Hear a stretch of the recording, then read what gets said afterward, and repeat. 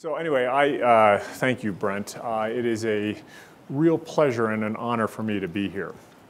I have been in the field of healthcare IT or informatics for about 35 years, so a really long time, and have developed over the course of that period of time an extraordinary respect and admiration for the work that's done at Intermountain Healthcare by folks like Brent, by Stan Huff, and a number of the people that you will meet. So this is just an exceptional place, and has helped us, both in the U.S. but globally, advance our abilities of technology to improve care. So anyway, it's very cool to be here. As Brent mentioned, I was actually a Chief Information Officer for 22 years at Partners Healthcare in Boston, and so have lived the dream of rolling out CPOE and the electronic health record. I understand the challenges and the satisfaction when you nail it that goes through with that. And now I've sit on the vendor side of the equation. As Brent mentioned, I actually joined David Blumenthal at the Office of the National Coordinator. This was in May of 2009. My first job was to get a stage 1 definition of meaningful use by Labor Day. So essentially 3 months because the congressional clock was running. And so it was a remarkable and a very interesting experience. Anyway, so I'm going to talk about this topic here. And I'm going to spend the first couple of minutes and the first couple of slides fundamentally in the business school. I'm going to give you a little bit of background about the business, how the business community thinks about this. And actually the last slide is right out of the business school realm too. So if you have an MBA, you'll feel right at home. If not, we'll get you some credit towards one by the end of this, et cetera. And the basic premise going into this is the business community, the business academics, but also consulting firms, McKinsey, Bain, BCG, et cetera, have studied IT use by corporate America for over 50 years. I think it goes back to the mid-60s when the first mainframes came out. And they've been looking at a bunch of different questions in the course of that examination. One is, why is it that some organizations are very successful at applying IT and others are not? Why is that? Sometimes they look at questions, does IT change the nature of an organization, sort of shift boundaries and what it means to be a corporation, et cetera. Sometimes they look at, to what degree does IT enable a company to be more competitive, in pursuit of market share, whatever the world is pursuing here. Now, one of the core ideas that came out of there about 20 years ago and was a result of some conversations and some analysis and research done by a guy named Jim McKinney, along with his colleagues Warren McFarlane and Dick Nolan. And they basically came to this observation of a thing called the dominant design. And they said at any moment in time, you pick an industry. You could pick airlines, you could pick financial services, pick an industry. At any moment in time, all the major competitors or players in that industry have systems that are remarkably similar. Take an airline. They all track baggage. They all try to figure out who is on the plane. They all have systems to deal with when a snowstorm hits and sort of scatters the routes. How do we recover and get people back together? They have frequent flyers. So you go one by each, and they all have systems that are fundamentally very, very similar. Now, they may get them from different sources, and they may find, well, that system's a little bit better than others, or this, that, and the other, but fundamentally, there's a design, a dominant design that characterizes the participants in that industry at that moment in time. Not surprising, because they all do similar things. They get you from point A to point B along with your baggage. That go through with this thing. Now, periodically, the dominant design in an industry will go through a major shift. And so you will look at, there was an era before this is a design, a shift occurs, and there's a new era and a new design that is occurring. And so part of the question is, why is that? Why is it that a dominant design will shift? And it doesn't happen very often. Sometimes it's decades between dominant design shifts, or multiple years here. So the basic thing that causes a design to shift is material change in the business model of that industry. In other words, and those of you who know what a business model is basically, I say, I'm going to set up a company, and this company is going to do this, and here's how we're going to do it. And because of what we do and how we do it, you're going to find value in that, and you're going to pay me money to go off and do this. Classic example is Uber. I'm going to get you from point A to point B in a city, okay? The way I'm going to do it is to leverage free capacity on people who are already driving around, and I'm going to have some slick technology that makes it pretty easy to order and pay. That's what I'm going to go do. And you say, that's terrific. This is my sort of business model, and you go off, we all go off and pay for that kind of stuff here. So when the business model shifts, and sometimes the shift is because technology enables a shift, and so we'll see an example, retail. What retail enabled by the web was a material shift in what retailers do. So the first thing to do in this first slide here, if I can remember where I put that, there it is here's some examples. And you can, these are all reasonably familiar because we all live in the world at large. Retail, the advent of the web, and next slide we'll actually dig into Amazon.com because I think it's a terrific example of the shift in the dominant design. But anyway, it altered how you buy consumer goods. It altered how you buy cars. You shop for the cars, you put out a bid on a variety of other things like that. So this was a business model enabled by technology, fundamentally.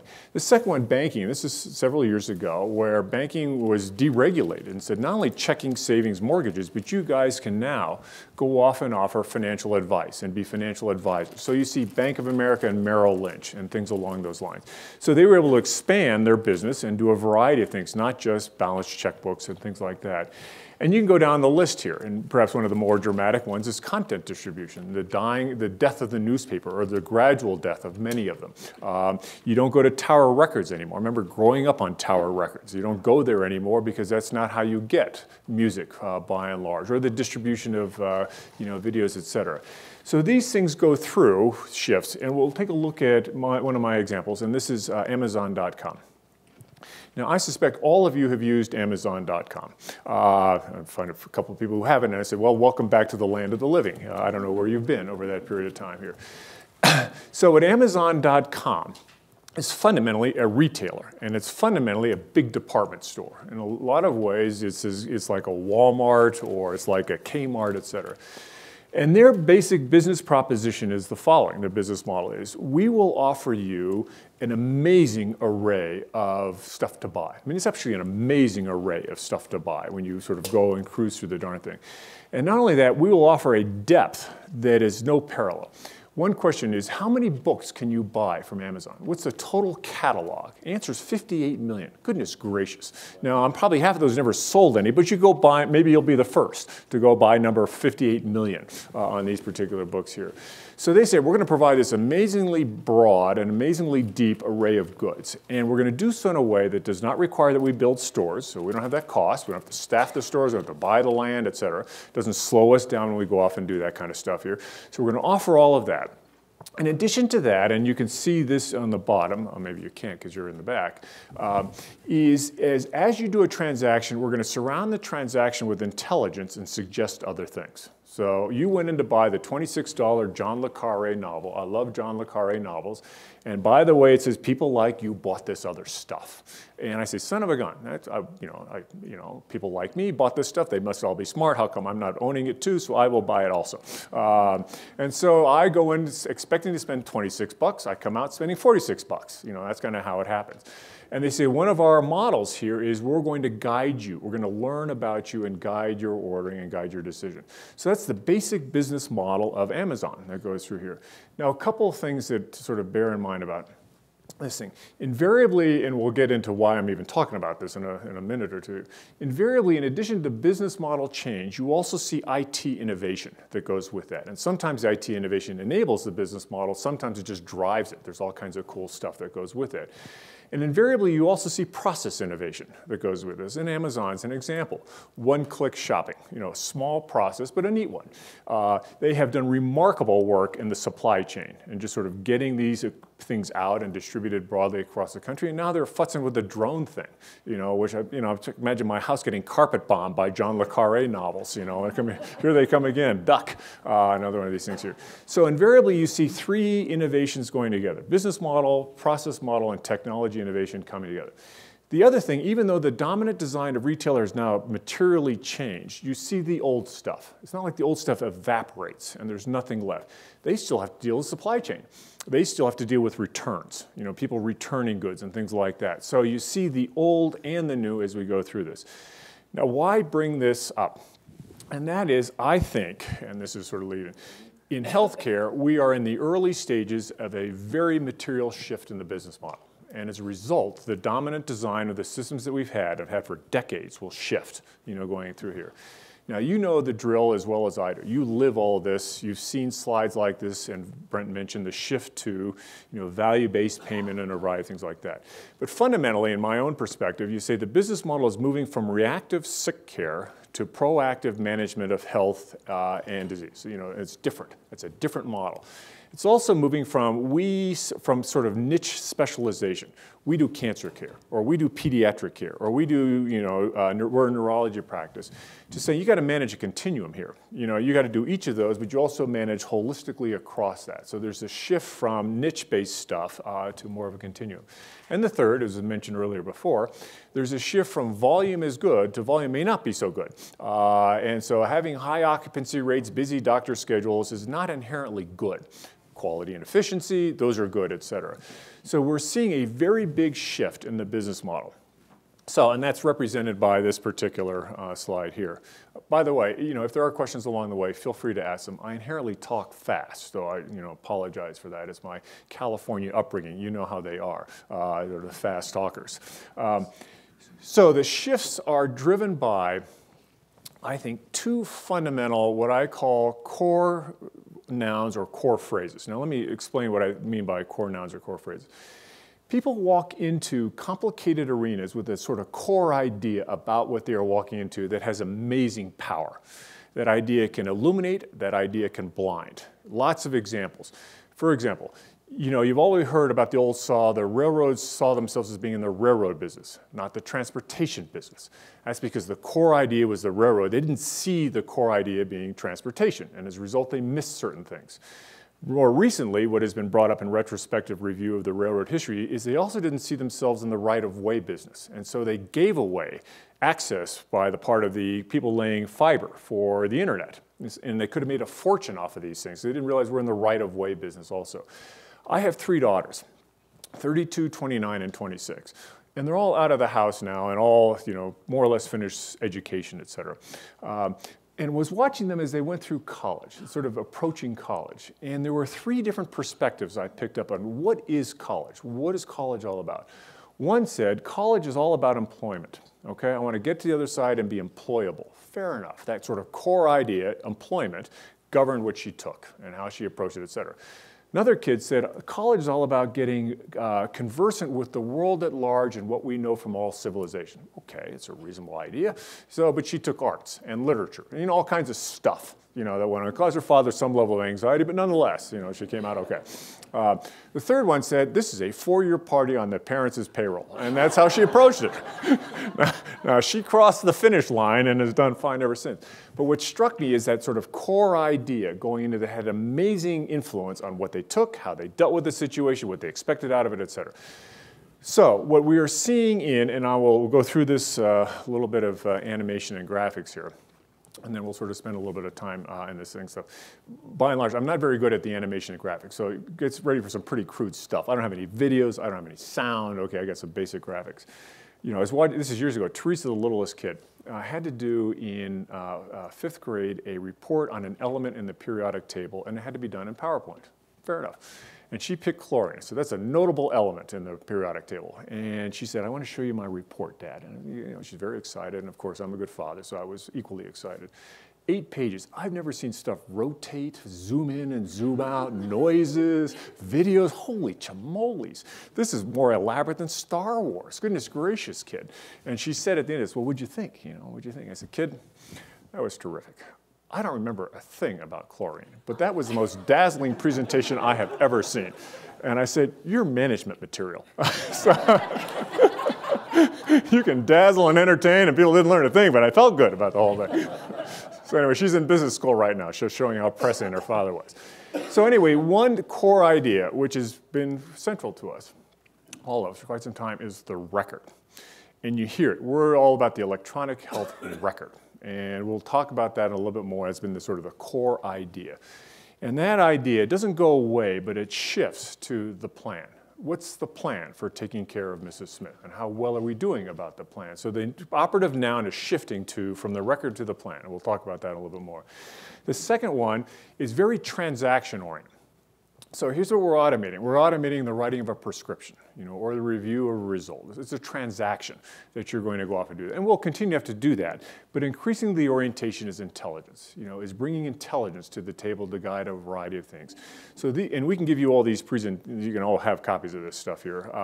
So this shift is what will lead to, I think, the new dominant design, is the shift of these two nouns to two further nouns. And recognizing, again, you'll still see old parts to it.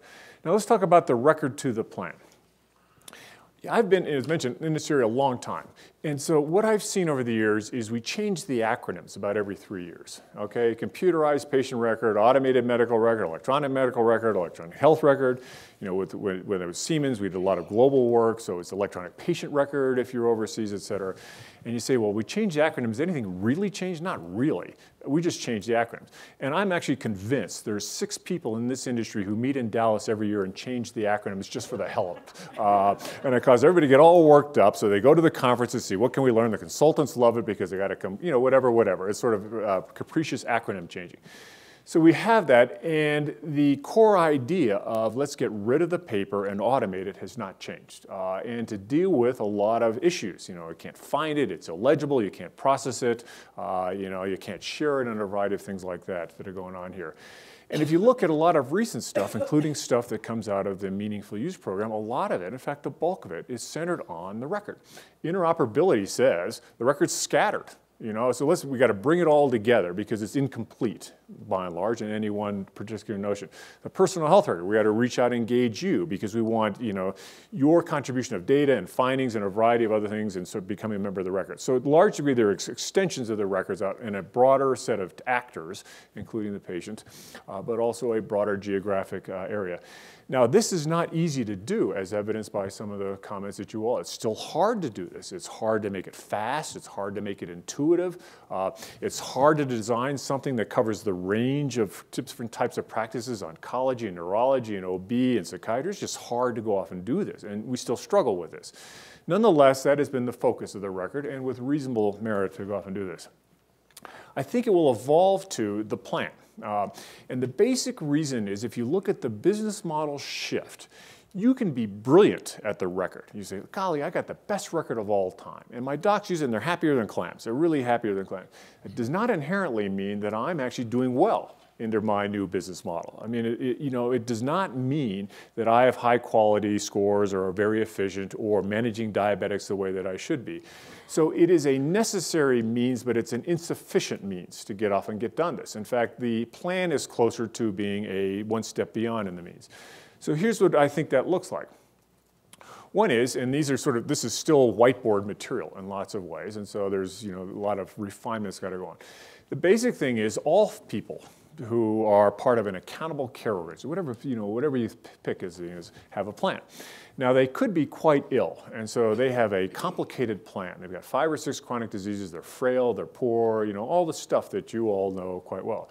They could be like me, a 60-year-old male in sort of gradual decay, who's got high cholesterol, sleep apnea, et cetera, but fundamentally okay. But you got to get his colon scoped and all this kind of stuff. So we just got to watch him, make sure he doesn't deteriorate too fast.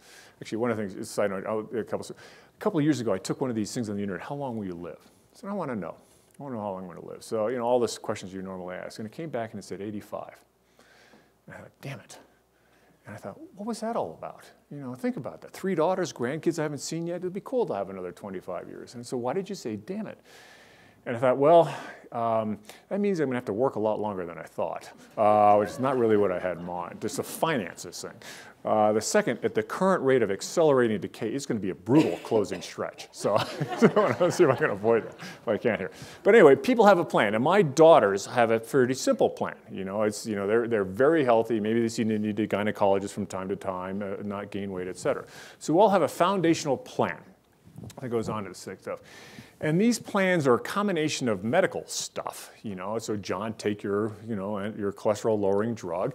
Health maintenance, go get your colon scoped for a variety of things. I am obsessive about my 10,000 steps, so there's personal elements to the plan to go into these kinds of things here. So it becomes a shared plan that I share with my clinicians. There may be transient plans that occur.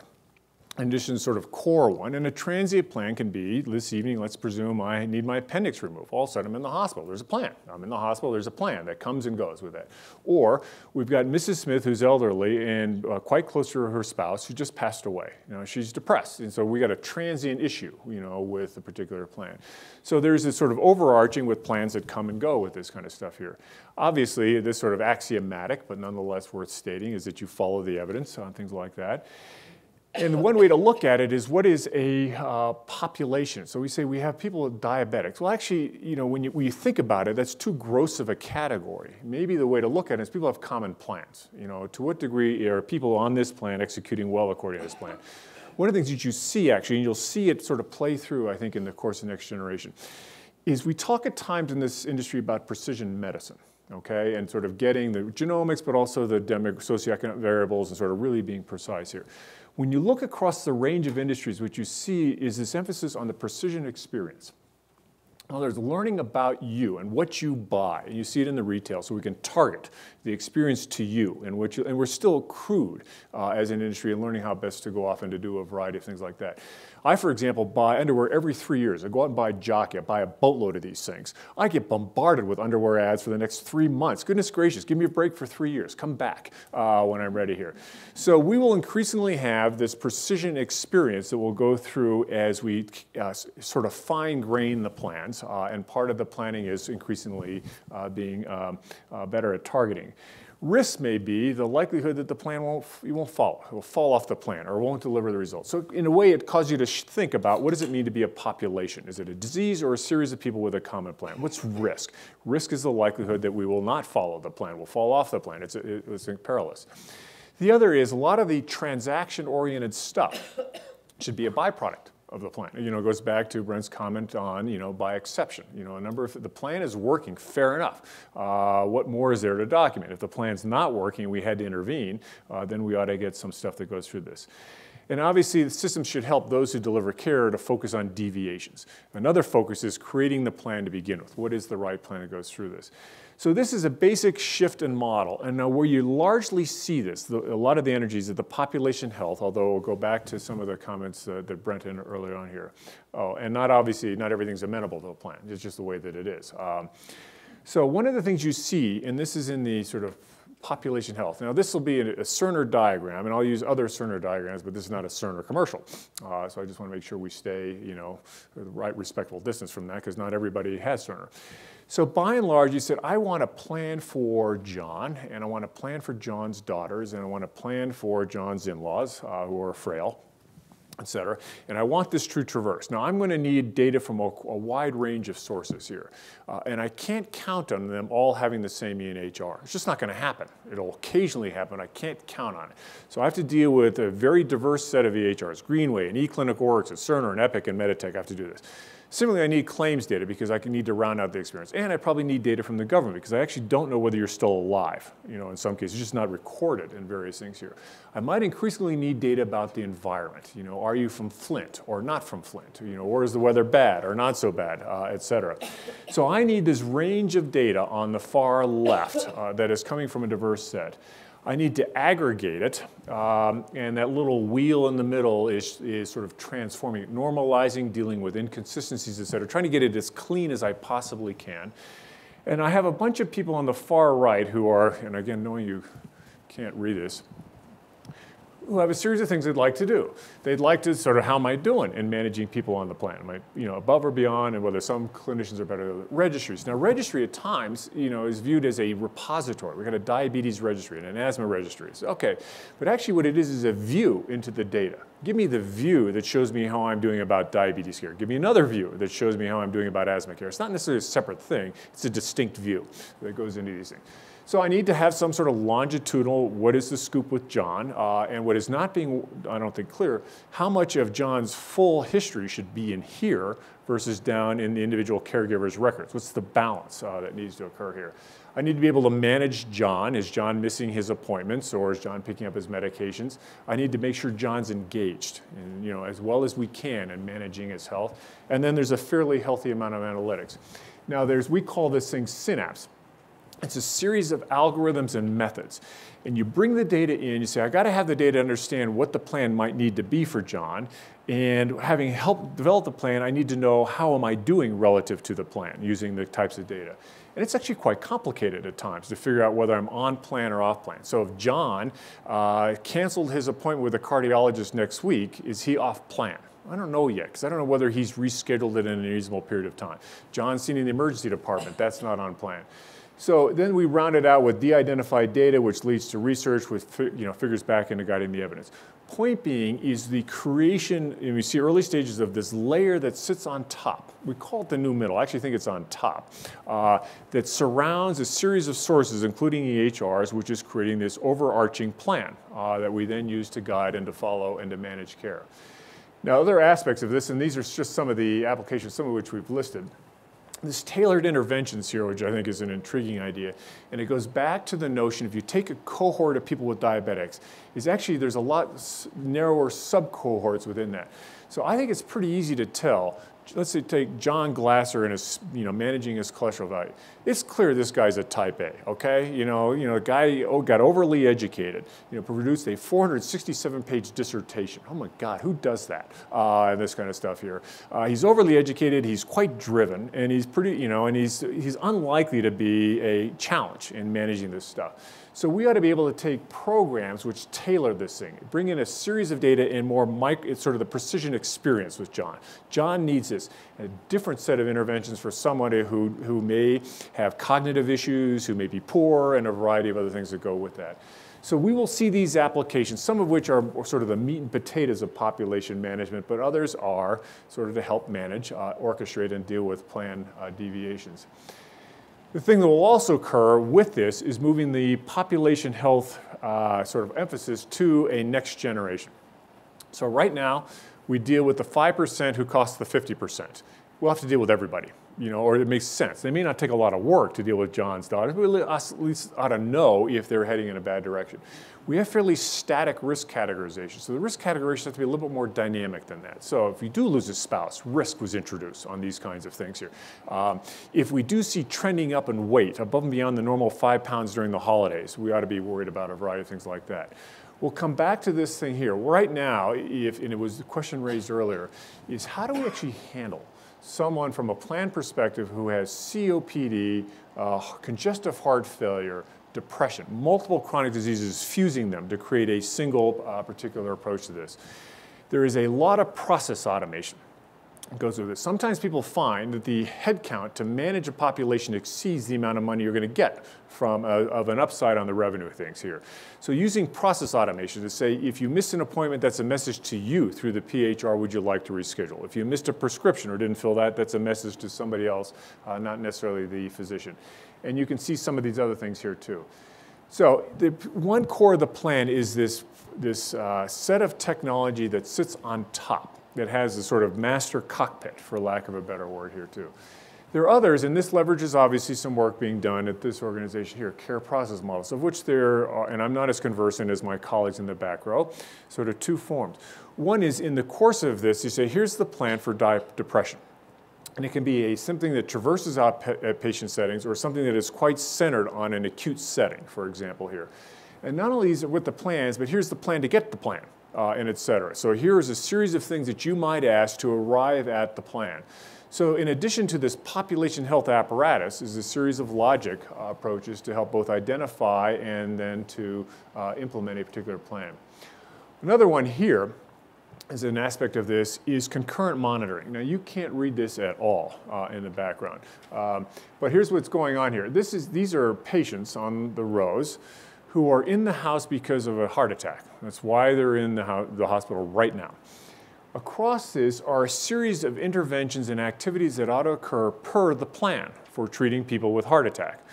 Now, red means we haven't done it or it needs to get done. Green means you did do it. And then yellow says the system's unclear. Side note here is another story. I'll get a couple more of these. When I was 18, I tried to join the submarine fleet. I was a bad kid in high school. I was expelled, from high school. It was trouble. So my grandfather said, if you want to turn into a real man, join the submarine fleet. Those of you who are Navy people, Hyman Rickover was the admiral, and he would turn you into a real man. I had no idea what a real man is, but who wouldn't want to be a real man, when you're 18? So I went down to the Naval Recruiting Office, and they make you take the Farnsworth color test. Can you tell red lights from green lights? Pretty important in the bowels of a submarine. And I started telling it, and the guy behind me started laughing. And I said, officer, what's the problem? He said, son, I've never seen anybody as bad with red and green as you are.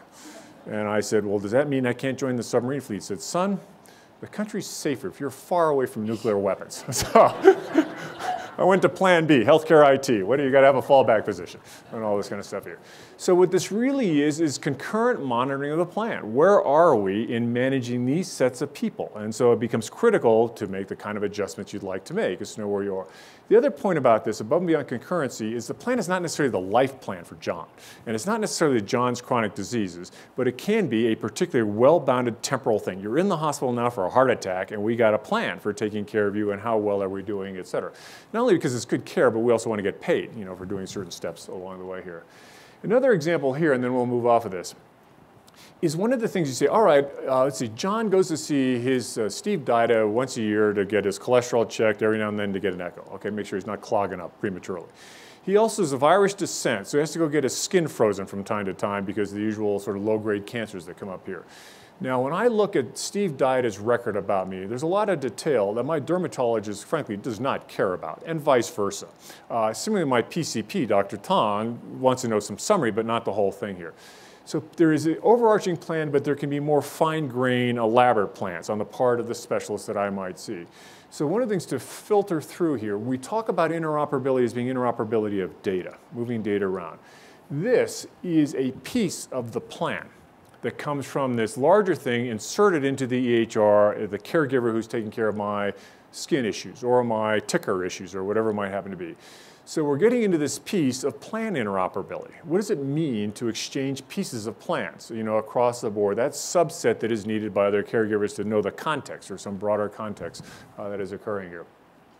So that's a bit of the plan, this notion of shifting from the record to the plan. It doesn't solve the issues of usability, those still have to be dealt with, but the shift about how we introduce logic and plans, both at a macro level, but also at a particular encounter level.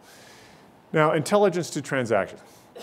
When I was a CIO, I went through 11 CPOE implementations and rolling out an ambulatory record to 5,000 docs.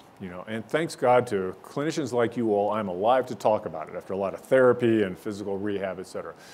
Now, one of the things that struck me in the middle of that is, what are we actually doing here? Sort of at a very basic level, and it goes back to we are automating transactions. We're taking the paper and making it easier to write a prescription and to retrieve a result and a document, et cetera. At least that was the theory on all this kind of stuff here. Now, there was some decision support, but it's fundamentally transaction automation, which is what we're doing, as mentioned before. Now, there's some value there, and you can see on the far left some of the upsides, that we thought were. I mean, it's more than we just made it up. We actually did make some processes faster, reduce some errors associated with transcription, and people couldn't read stuff. Certainly did a lot better job on getting the coding right for the appropriate billing that we did here, and made it easier to coordinate stuff. If you're in the hospital, lots going on of what's going on. The video aside, that we saw a little bit earlier here. Now, when we shift to intelligence-based, it becomes a greater emphasis on these aspects here, which you can read as well as I can read them to you. And so we will continue to have to hammer away at this, but there will be greater emphasis on this for a bunch of different reasons. There's just too much to know. It has been for quite some time, too much to know. Second is not following the process, the evidence, et cetera, is increasingly punitive that will go off in here. The third, it is striking to me how what I refer to as disease and variant processes break all the time.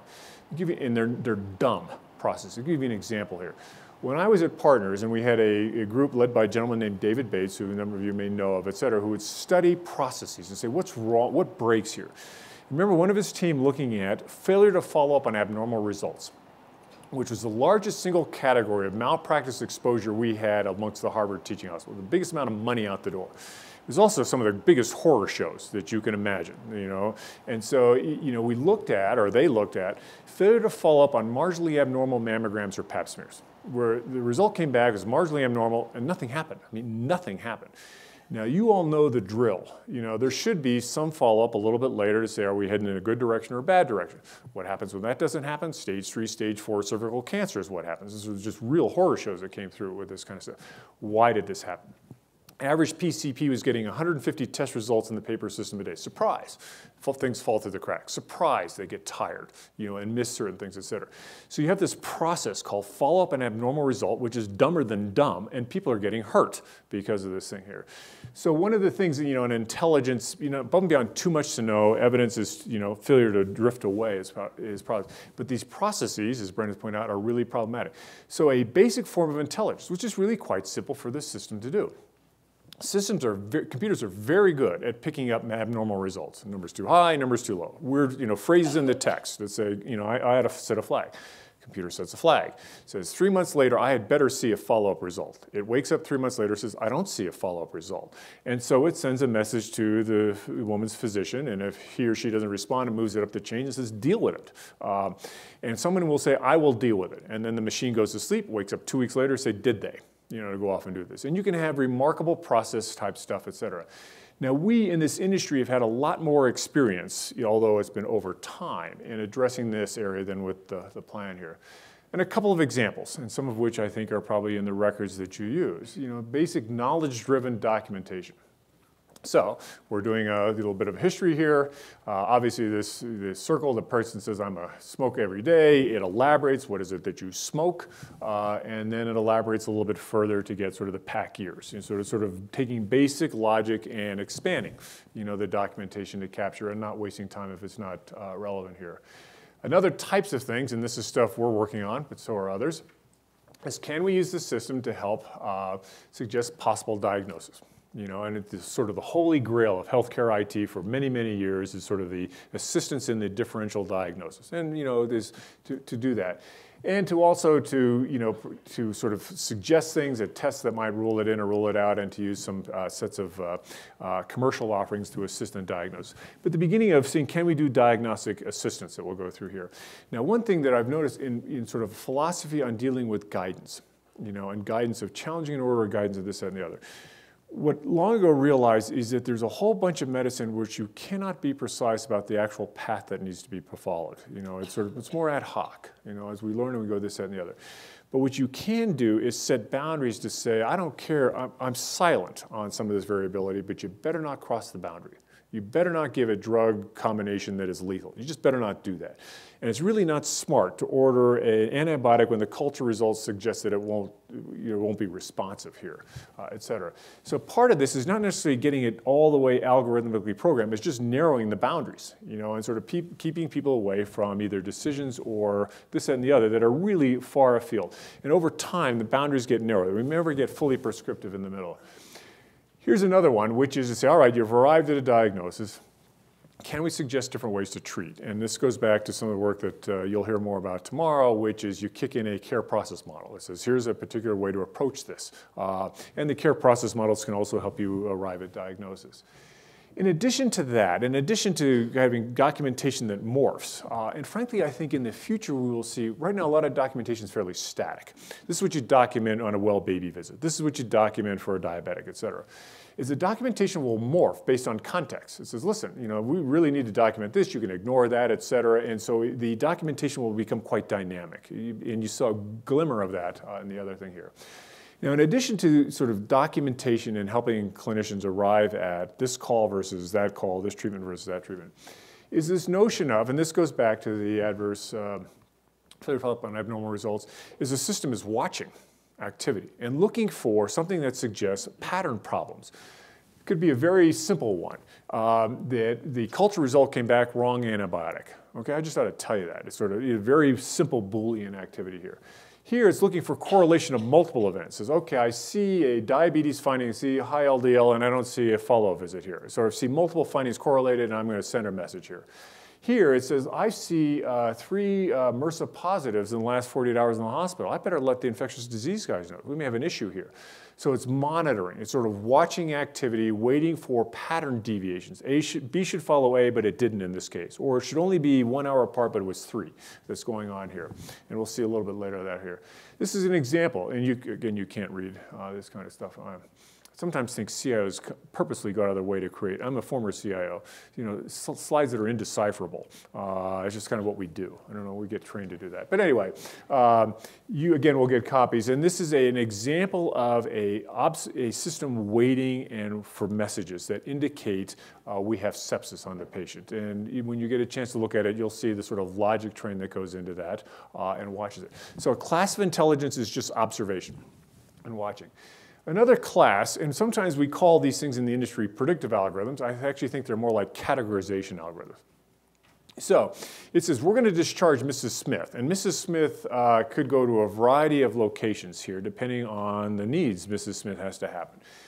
And what they did is, here's the actual decisions from one of our customers and where they sent their patients here. We then ran through the algorithm and said, would the algorithm support that? It would say, that's the right call. And you can see there were shifts. The algorithm says that sometimes we're sending them to a higher skill facility than we really need to. And sometimes we're sending them to a lower skill facility when they really should be at a higher skill facility. And you can see the changes that occur. You know, in an aggregate of 30% of the decisions were changed, you know, up and down. Obviously more effective, more efficient, better care, et cetera. So another category of intelligence is bringing in these types of algorithms which assist and sort of guide the human decision maker and all the frailties that they might have. Another, and this is mentioned by colleagues in the back, a little bit of interchange, whether between Epic and Cerner and others, is the ability to open up the system for others to write stuff on top of it, sort of like the iPhone and its ecosystem. You follow the rules, you can write stuff and place it on the iPhone. And there's this emerging set and stands in the, you know, very central to a lot of the national discussions of creating APIs that allow people to write stuff. What will fundamentally be the core use of this is people coming up with very targeted, very nicely done decision aids, you know, to help intelligence. So this is one developed by Glaser to help make decisions about rheumatology care. Other charts of growth charts, et cetera, that have come out, there's an ecosystem, and actually several hundred of these sort of bolt-ons, for lack of a better word, that introduce intelligence by people who are quite good, not only at sort of defining the right logic, but presenting it in a very nice way. The last category, and you see the sort of diversity of intelligence here, has to do with the notion of big data. Now, big data is, you know, I think has got a lot of hype, but there's a there in a very significant way, and I think we're beginning to learn about how best to do this thing. To give you an example, a more recent one, you all know about Walgreens. You know who Walgreens is. I don't know whether you saw Walgreens' efforts to buy WebMD. Why is Walgreens trying to buy WebMD? Walgreens' view of the world is as we all get older, you know, we get into, like me, into the, you know, the older years, et cetera, increasingly we're confronting health issues. And but we also have discretionary income. And so they want to tap into people like me. They want me going to Walgreens as my healthcare stop, short of my clinical team, you know, for my, you know, yoga injuries. I took yoga for the first time last weekend. I'm not sure I survived the second class, but whatever, I took it, but it hurts. And so, you know, going and learning how to loosen up in a variety of things here. So Walgreens wants to cater to people like me. That's why they have sort of in-store clinics, why they do prescription drugs, et cetera. They bought or are trying to buy WebMD to get more information about me. And what issues am I looking for on the internet? What am I searching for? And a variety of things like that. What am I buying out there that they could supplant, et cetera?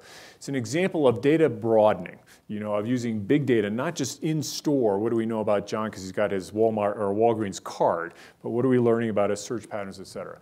So a couple of examples here, and this is some work done at Siemens. And to look at the ROC curve associated with diagnostic calls for certain types of cancer. And what you see is if we just use EHR data, excuse the colors, this is the sort of ROC curve. If we add the image, this is what we get, and if we add molecular medicine data, then we get a little bit further. So bring together very different types of data to improve the ability to, you know, sort of guide diagnostic and therapeutic calls.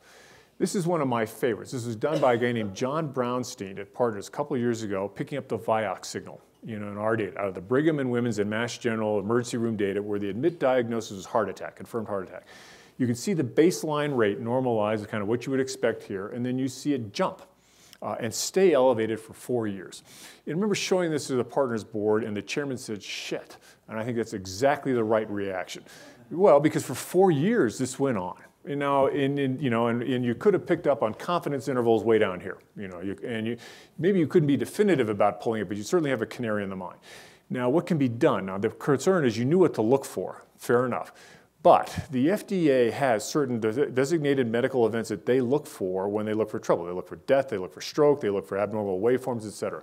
You can, if you say, I'm going to start prescribing a drug, okay, I'm going to turn it on and watch for an elevated incidence of those signals relative to other people. I can create cohorts in silico in the data. These people are taking the drug, these people are not. And I'm going to roll it forward for a couple of months and to see whether I pick up separation, based on these kind of events. And if I do, I got a problem, or at least need investigation here. Similar type of thing of looking at relative risk of cardiovascular events given different drugs, given to diabetics. So the point being is, I think we will see as part of the intelligence, above and beyond guiding a decision about a drug or guiding a decision about a plan or this, that, or the other, and having analytics to help say, golly, should they go to this level of facility or not, is the beginning of using of data. I would expect that it will become increasingly routine for provider organizations to say, I'm going to mine my own data and to see what kind of signals I'm picking up. I can't afford and don't want to wait for the trial results to come through or for the FDA to get enough signals out of the sort of various mechanisms they have.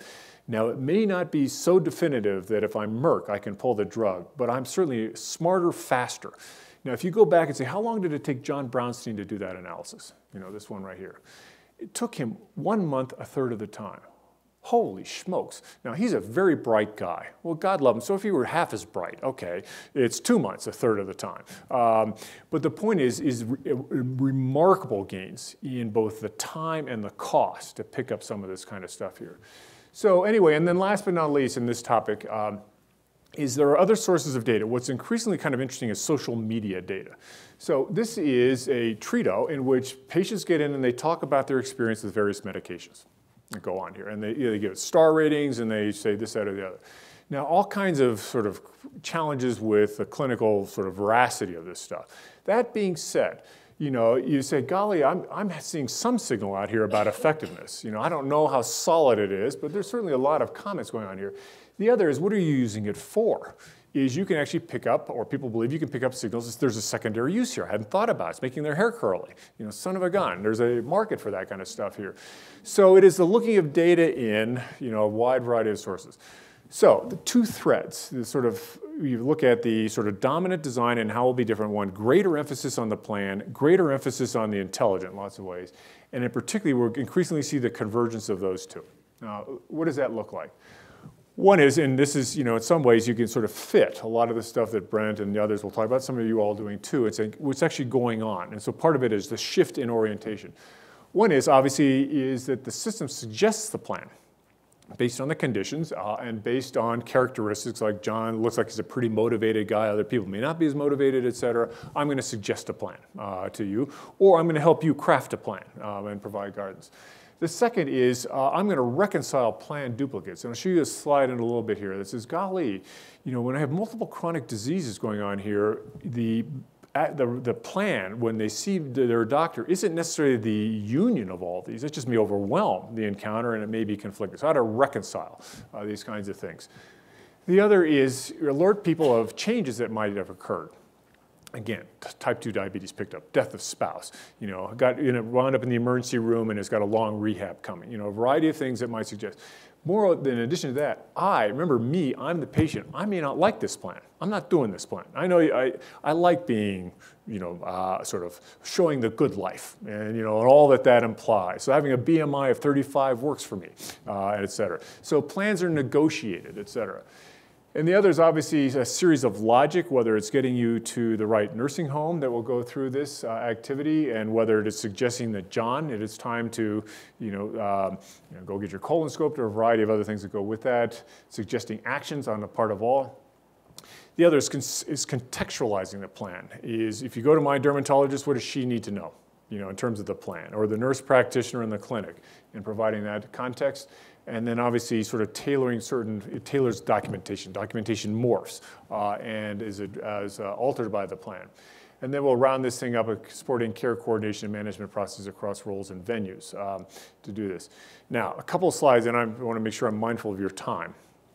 and all this stuff, and there's probably only so much of this you can handle in a brief period of time here, is when you approach this, and part of the next series of slides is say there's some very deep changes that go onto the EHR. And this is part of, I think, the challenge for a lot of the vendors is how do I move from one dominant design to the next and make the necessary changes in a way, it's like pulling the carpet from underneath a cocktail party without anybody noticing. And so there's some complexities to introducing these deep changes across the board with systems where 20 years ago they weren't there. So part of this is work, and I stole this from our colleagues at Intermountain, of taking in a variety of information and using the design idea of activity to sort of frame how we bring these series of history, findings, et cetera, to arrive at what's wrong and then to generate the series of activities that need to occur. And sort of the plan is, in effect, the activities are there, sort of the plan describes these are the things that need to occur in orders or in a variety of other things that need to go on. This is a work that Stan in particular has done, is another design idea above and beyond activities is I got to get the data as clean as I can, knowing that it will be imperfect, and to have structure that surrounds both the meaning of data and how one describes various things such as allergy and things like problems. In addition to core design ideas, there's also a lot of tooling that comes in. So tooling is, and this is present in number systems, I want to create a new concept, a new type of a problem or a new particular type of idea, et cetera. I need to be able to do questionnaires within the system, sort of how do I walk my way through the assessment of the patient, the determination of the plan, the conformance of the plan, et cetera. I also need to design this workflow. So, giving you another example of this process invariant screw up here. We're looking at adverse drug events in the outpatient setting. How did they happen? And how frequently were they happening? And the answer is there's about 14 adverse. The reason for if you took 1,000 visits, outpatient visits, the reason 14 occurred was because of an adverse reaction to a prescribed medication. That's why they were there. And at Partners Healthcare, you say, all right, that's 15,000 visits a day. That's 14 times 15 every day. That's a lot of people coming in here. Why does this happen? What is it that's causing this? And it turns out, quarter of the time, it was, we should have known. E-prescribing, drug-drug interaction, drug allergy, would have picked this stuff up. Quarter of the time.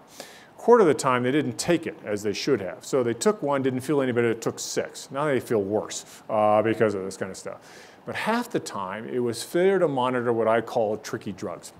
In other words, blood pressure lowering medication, blood thinning medication, et cetera, these are tricky to calibrate, and we weren't watching. Example, 82-year-old woman, hypertensive, given blood pressure lowering medication, became hypotensive, fell, broke her hip, and died at the bridge. That's what happens when these things occur. So workflow that says if you're on a tricky drug, there's not a lot of them, this is the process that should occur to monitor and to make sure. It goes back to the surveillance and the sentinel activity, et cetera. Above and beyond that, other forms of plumbing work here is when we bring all this data in. And one of the health information exchange is both a blessing and a curse. It is a blessing in that you can see things you didn't realize were going on here. It's a curse because you can see things that are just junk and inconsistent, across the board. It's all streaming in, et cetera. I remember looking at some data we had where the patient was both type 1 and type 2 diabetic at the same time. Pretty cool. I don't know how that happened. That's just pretty cool that would occur here. Or gaps in time. They had asthma before. We didn't see them for a year. They had asthma after. Can we infer asthma in between? Probably. We could go off and to do that kind of stuff here. So what is a lot of going on is reconciliation of messy data. Now, trying to resolve it. We ought to get it as clean as we can coming in, but there will be limits to how we can do that. So intelligence that attempts to say, I can infer what is going on here. There's an extraordinary, absolutely extraordinary amount of innovation going on in places like Google and Microsoft, because they're watching you and me out on the internet trying to figure out what in the hell is going on here. So, example, I've been with my wife for 41 years. 15 years in the relationship, was permanently banned from buying jewelry, clothes, or perfume, okay, because I was lousy at it. You give the gift, where's the receipt? That's the second question. Thank you, John, where's the receipt, et cetera. So I'm feeling like a special moment is going between us. So, but I still have to buy gifts. Holidays show up, birthdays show up, et cetera. So I sit on the couch watching the Red Sox game, because it's about the time of year, navigating my way through the web. And I'll go to a jewelry store site, back away slowly. I've been hurt here before. Go into Home Depot, a wood chipper. She'd like a wood chipper. Wait a minute, that's a bad idea. Then I'll go check out Kim Kardashian. I always want to know how Kim's doing these days. And then I'll go read the Red Sox. I'm just wandering all over Kingdom Come, desperate for inspiration, et cetera, et cetera. Now, what the Googles of the world are trying to figure out is, what the hell is going on here? It looks like this aimless pattern, but it's not actually aimless. Can we infer that this is a middle-aged man in a long-standing relationship who's proved to be inept at buying these kinds of things, okay? Now, how many men are like him? I'll bet you there's more than one in this room, you know, or, you know, whatever. Just, you know who I'm talking about. They're sweet, they're nice, but boy, are they're inept. So what they are spending a lot of money is to take very complex pattern and trying to infer structure in the pattern. This is a middle-aged man, long-standing relationship, he needs help.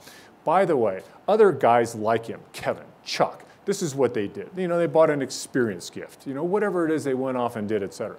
So while we go after the structure up front, there's a lot of work to get structure after the fact because there are going to be limits. And sometimes very complex patterns are going on. And it's not just in healthcare. There's extraordinary interest on the part, as you can imagine, of sort of figuring out John so we can swoop in, sell him some stuff, and get him off his particular set of distress at this point.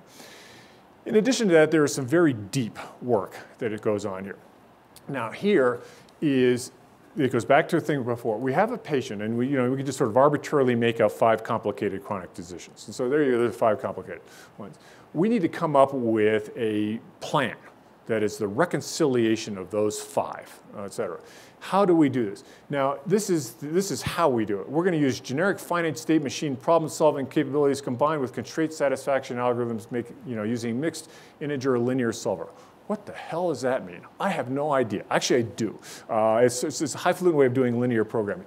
But the point being is that there are very sophisticated methods emerging for dealing with very complex scenarios about how do you take 5 very complex things, arrive at the right balance, subject to clinician review. This is much different, much heavier than doing if, then, else, as important as those kinds of things are.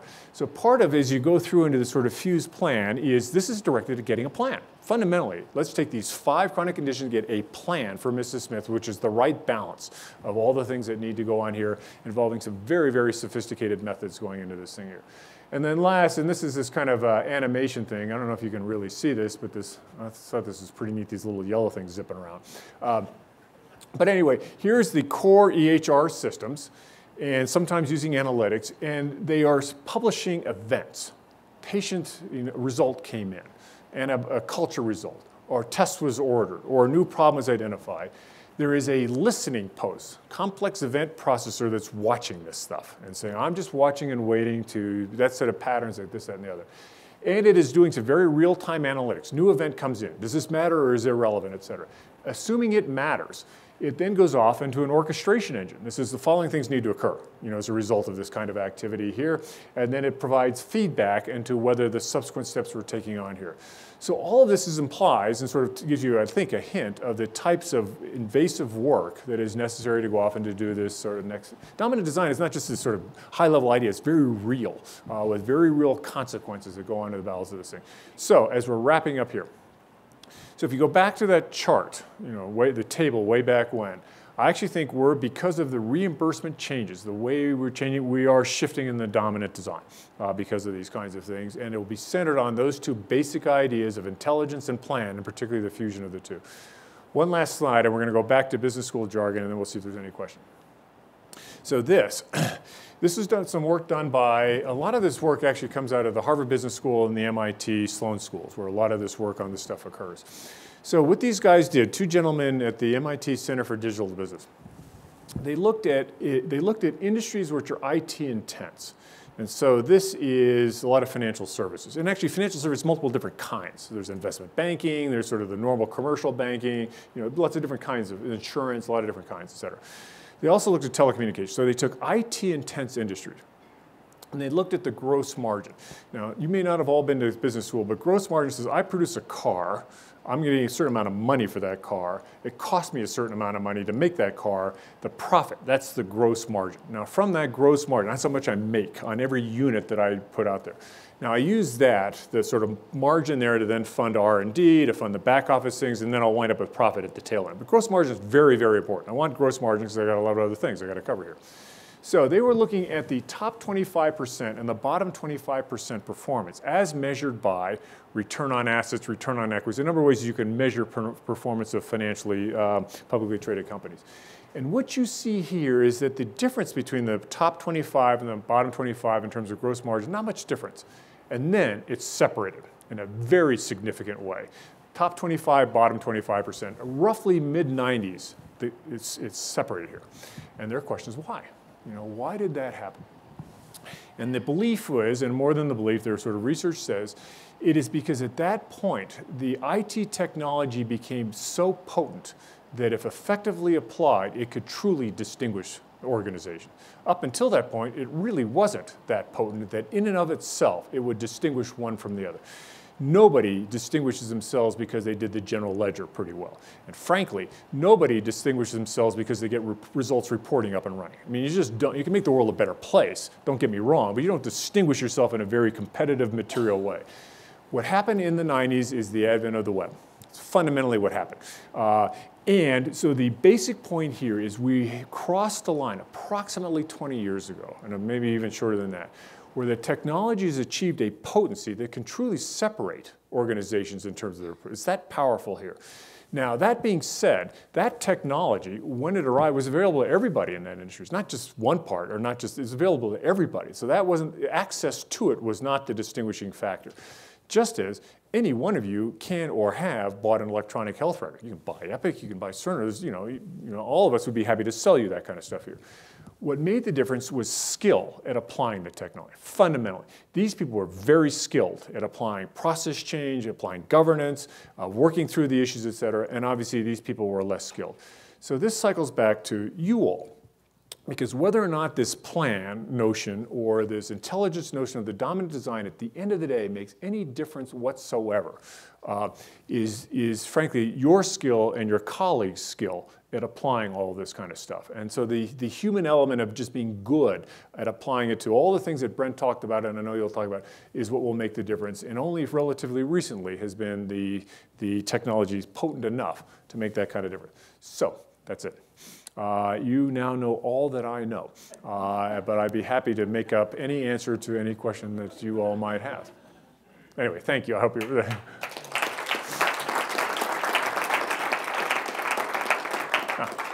Questions? Yeah, I wonder if you'd comment on what your view is of where things are headed with proprietary versus open. If you would comment where you think this is headed in terms of proprietary approaches versus open source and crowdsourcing, and what model is going to win out?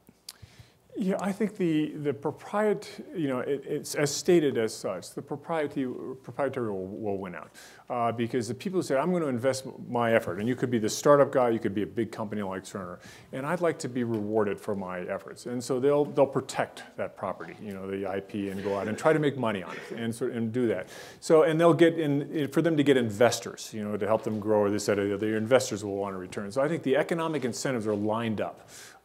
Both the inventors, but also the people who fund the inventors to keep it proprietary. That being said, you do see examples of open source, which are quite remarkable, whether it's the Unix operating system, some occasional on the EHR. One of the things that's pointed out in the earlier is increasingly there will be this kernel, which is the EHR, which is open to innovation that surrounds it. Now, you as the inventor of one of these Geisinger type things could decide whether it's open source or whether you want to make money on it. Fair enough. But the point is it will be broadly open to the world here. But I do think that the proprietary stuff will win out because the economics, favor that stuff. Right? You kind of hinted at this in your presentation, John, but it's the idea of a services-oriented architecture for the core of most of what is a vendor-based EMR these days. That they'll make the services that they supply through an interface available to app developers. Right. And the implication is that the core EMR functionality today commoditizes, and that the real market happens around support at an app level. So the app development world, your thoughts on that? Well, I think I think it will get it will gravitate towards commodity but not become a commodity because there's still enough value add and differentiation of design this side or the other. And I think, but we're still learning as an industry of, well, when can you put something off as a module you graft onto the side versus it's really got to be in the bowels, you know, of the system for speed reasons and a variety of other things. And there's some times where it really needs to be in the middle of these kinds of things. So it's not purely a kernel that everything, you know, blooms around and that thing is a relatively static. So I think we're still learning that stuff.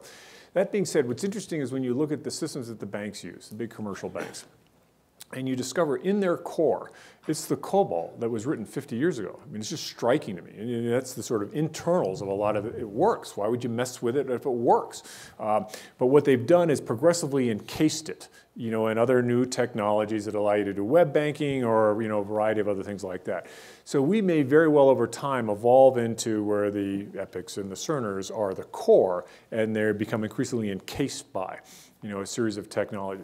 You know, that one thing of the sort of little yellow circles moving around, you know, that you can actually bolt onto the side. It's actually pretty, using the services kind of stuff, you can literally graft that on. In fact, you want to, because you say, I got to connect into data coming out of eClinicalWorks and Greenway and Epic and Cerner and Meditech. I want to take lots of sources in there. So anyway, that may be very well where we head. Is increasingly they're encased by them. They'll head towards commodity type stuff, but I don't think ever fully be, you know, the same type as we would think about a lot of commodities that are in our lives. Yes. I have to confess, I feel your pain. I'm a card-carrying member of the inept gift buying club. And you've managed to make me... So what'd you get for her last birthday? I can't remember, but Christmas did not succeed. Yeah, that's right. I'm that inept. You've made me somewhat optimistic about the future. Congratulations. Mm-hmm. There was a bright future at one point known as performance measurement. It wasn't a question of if, it was a question of when. And then we got 90 performance measures on if you give aspirin post-MI, and all 90 were topped out at 90%. And everybody says, oh, now we have to worry about harmonization and performance measurement because we have 120 measures in the same disease. Is harmonization the next big issue with these bolt-on apps? Yeah, I mean, there's a series of, you know, one is the harmonization of quality measures, which is just a problem that's getting worse in lots of ways here. I think one of the things we wrestle with as a company, so you say, that's terrific, John. I like the fact that you open up your APIs and there's all this flora that are going on of all these really neat innovative ideas, and golly, there's 7 of them that are doing child growth charts, and there's 16 that are doing rheumatology. You know, there's this, you know, abundance of these things. Which one should I pick? Goodness gracious, you know, so are we going to get in the business of vetting these kinds of stuff and sort of saying this gets 5 stars and 4 stars, et cetera? So I think, you know, I'm not sure I answer your question directly, but part of it is we are not in the knowledge generation business. Those guys, you all are, and people at this organization are, but increasingly people say, well, just tell me what will you suggest? And so you have to actually, we wind up in the knowledge curation business, which is just kind of a challenge, you know, something we're not used to, and still getting our hands around how best to do that is to curate it, keep it current, and a variety of things like that. You know, that's a great lead-in to my question. I think medical societies are really focused on building registries, and I think the health services research that will be done from these registries is going to be very valuable, already is very valuable in some of the clinical areas. But you said that the registries in one of your slides were more a way of looking at the data than actually kind of a different data set. So I wonder about the interface between between these medical records, electronic medical records, and registries, and will registries kind of become not necessary when the EMRs go from birth to death, and we can do health services research directly with the EMR data? I mean, I think there's still purpose to registers because there can usually be additional data above and beyond what is normally in the EHR, and there can be greater efforts to clean it up, you know, going into those EHRs. My view of registries has always struck me as kind of odd, frankly, that if you're a provider, say, well, I've got all my diabetics in here, and all my asthmatics in there, and all my CHF people in there, et cetera, and plus, you know, I got my tumor stuff going on here. I said, yeah, but what do you do when they have many of these things? So you actually need a holistic picture here. And so in a way, the right way to do this is a database for which there are views into it, depending on what you want to do. So I don't know that it will lead to the demise, because one of the things I did at Siemens is spend some time with the Scandinavian countries and the Scandinavian, remarkable registries in a lot of these countries, and absolutely. But boy, oh boy, the attention they do and the diligence they do to get that data right vastly exceeds what most providers do in these kinds of settings. So there may be, just because there's more focus on getting it right in the registry. Yeah, I think there's, and particularly for particular types of research. And we can't solve all the crap in the data. We'll try to get it structured up front. We'll try to use all this fancy-dancy Google stuff to infer and this, that, or the other, impute. But I don't know that we're going to get it as tight as it needs to be for a lot of purposes. Okay. I have a question about maybe the more distant future about this kind of medical record. Like, I wonder whether the electronic health record at some point will just become sort of like a computer companion of each individual person on the planet, where the computer continuously learns about that person's preferences and what they do and what their health is, and then automatically communicates with providers about what is going on with that person, rather than being sort of this institutionalized thing for doctors and billers and something. It'll actually be something that'll be like interface directly with the patient and kind of be an all-encompassing life companion. Yeah, what's clear is we are in a period of IT innovation right now that is absolutely extraordinary and has no precedent in terms of, there have been lots of innovative periods over the period of time, the PC and all the way down, boy, there's nothing like we were seeing now here. And there's a lot of stuff that would trend that way. I'll give you an example. There's a lot of work on the sort of notion that the computer is everywhere, it surrounds you all the time. It's not a device that you have, it's the room. You see an example is the car. Your car's got a computer. You can talk to your car as a computer. But it's the room. It's the walking down the street. It is literally everywhere. And so you say it is truly ubiquitous. Truly ubiquitous. It's just remarkable that goes on here. Sensor technologies, which, advances in sensors. There's, some I think are kind of neat. A collar that analyzes the composition of your sweat and can determine a number of things based on imbalances represented in whatever you're excreting here. Some I think are kind of goofy. There's this sensor out there as a comb that will, as you comb through your head, will determine whether you're bald or have dandruff. Oh, for God's sakes. Sit on the couch, have your wife stand over you. You're losing your hair. Okay, I got it. I didn't need the stupid comb. I got it. I'm going to put my baseball hat on. Well, I buy you a gift. It's a Red Sox game.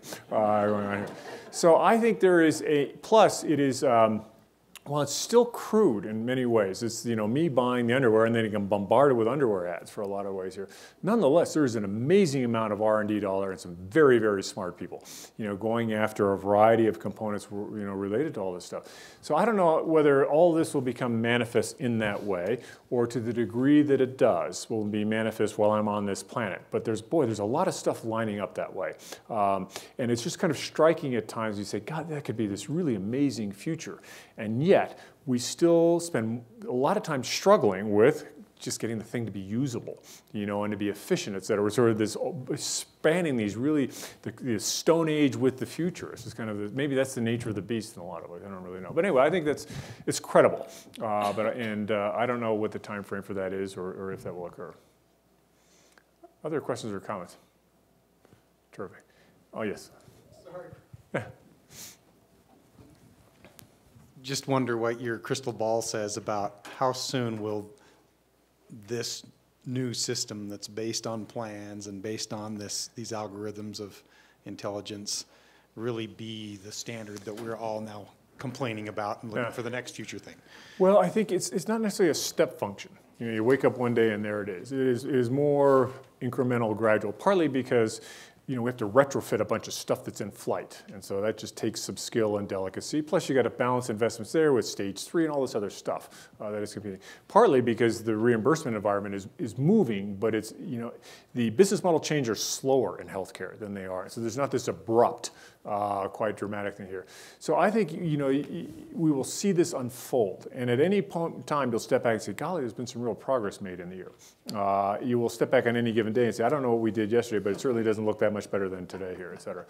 What I don't know is if you say, all right, let's presume I'm right, and those are the two things that are happening, and it's 10 years from now, who will be standing as vendors and who will not. One of the things that's always interesting in this realm is very rarely do companies last long periods of time in this industry. There are some exceptions to this, but DEC is gone. Wang is gone. Cullinane is gone. Microsoft went through a near-death experience, maybe coming back. Apple, frankly, looks a little wobbly. What's the encore, for this kind of stuff here? So actually, one of the interesting things, I was talking to some people, strategists around at Google. It's just kind of an interesting way of thinking about it. They view that at any point in time, whatever the strategy they have is, it's got a lifespan of 10 years. And then it becomes irrelevant. So fundamentally, they say 10 years from now, the search business, doesn't mean it's going away, but it is commodity stuff. It's not the big buck maker, any more time. So it's kind of interesting. You got a company founded on a core idea. It's been fabulously successful. It's got a lifespan of 10 years. That's it. And so one of the things you see, and you see in this alphabet stuff, is this experimentation. Well, we're going to go after genetics platforms. We're going to go after the smart car. We're going to go after a number of things. Because at the end of the day, how do they define themselves? They are the creators of magnificent technical platforms. That's how they view themselves. Search happens to be an example. But the car, smart car, is another one here. So, there we see some very big shifts. And so, I don't think we'll have 10-year lifespans on Cerner or Epic or Meditech or anything like that. But I will be curious to see in the years ahead of sort of who picks this up and moves with it, and to what degree some people fail to do that and fail to see it and wind up in, yesterday's news. But anyway, we'll see. It'll be an interesting thing. I actually, although I think Cerner will do fine. Cerner sees it. And it still will have to execute well on it and a variety of other things, but I actually think we see it. And a lot of the work we're doing here is an example of us seeing that. Sure. One last question, we should let you all go. But You made a lot of comment about the next generation of the IT systems, but as the IT systems change, obviously the healthcare industry itself will change. What's your prediction for some of those changes that we're going to see once intelligence is and all the other changes that you've described are disseminated in the industry? Yeah, well, I think a couple things. One is healthcare is a classic example of a socioeconomic good, which means it has both economic motives but also social motives, which means it changes slowly. Education is another example. Socioeconomic systems change slowly because society protects them in certain ways, and there's a complexity factor here.